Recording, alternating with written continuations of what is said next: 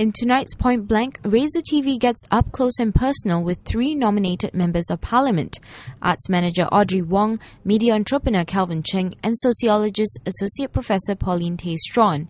Who are they, and what can we expect from them in Parliament over the next 2.5 years? Those questions and more are answered in today's episode.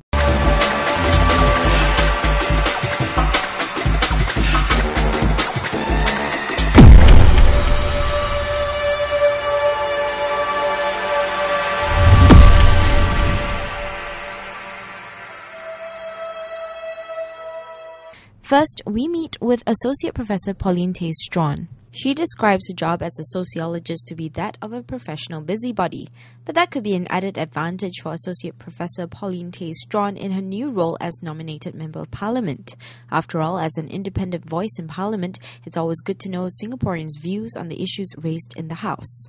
It was an honour in itself that the university chose to nominate me, and I think that I figured that there were many people who would be very qualified and very pleased to, be in a position to be considered. So I didn't think too much of it after being informed that I was nominated by the university. So I think the final selection came as a very pleasant surprise, and I'm very grateful to be able to serve at this level. I mean, it is indeed a privilege. So, I encourage all the aspiring politicians to be, if you're interested in policy, what you want to contribute, volunteer. Don't wait to be asked, because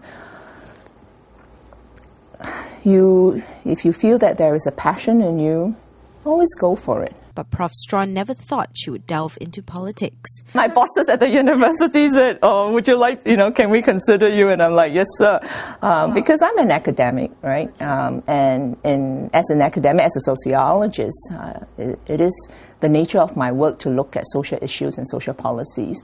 And I saw myself contributing in other ways. For example, when we sit on people sector committees, or when we do our researches that are focused on the current issues that concern Singapore society, and we publish papers, and we, present findings to conferences, give interviews to the papers. Those are various ways of contribution.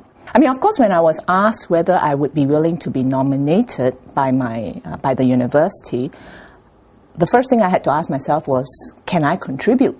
Can I add value? Because if I can't, then let someone else do it, right?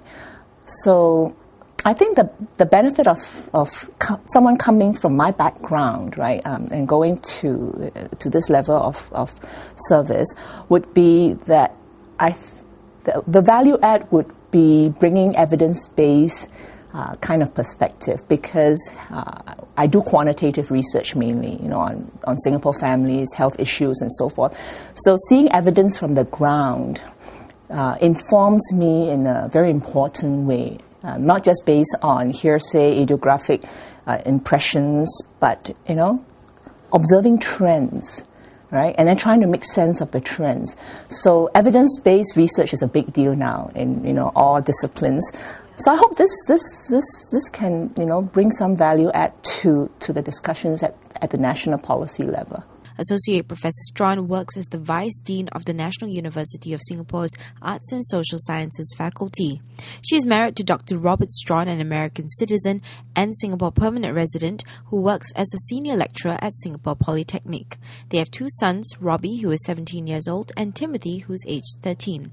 Having worked at the university for about 18 years now, it's no surprise that Prof Straughan holds focusing on issues related to youths as one of her priorities.